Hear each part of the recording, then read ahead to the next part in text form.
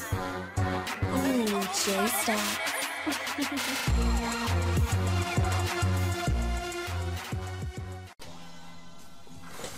What's good YouTube, this is J-Stacks and today is just a quick tutorial on some tips and tricks in FL Studio.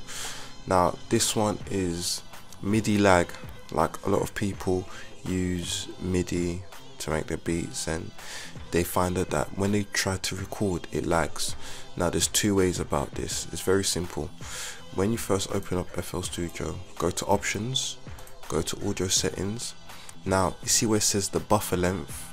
I have mine around 2000 what's that, SMP.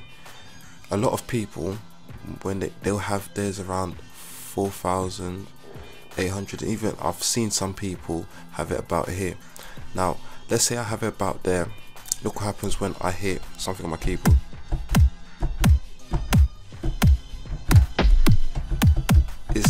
I don't know if you can tell the difference, but it's kind of slow. The time it takes from me to hit the note for the computer to actually receive it is not as fast as I'd want it to be. So with that being said, what I do is take the audio and I put it back down to like 2000. So now once I hit it, it's instant. It's just instant. The moment I put my finger on it, the FL is receiving it. And yeah, that's one way of stopping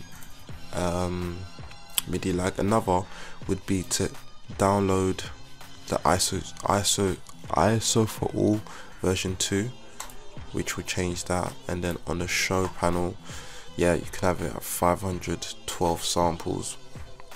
So technically for me, I'll just leave everything the way it is now and it works fine. But usually I use my fast track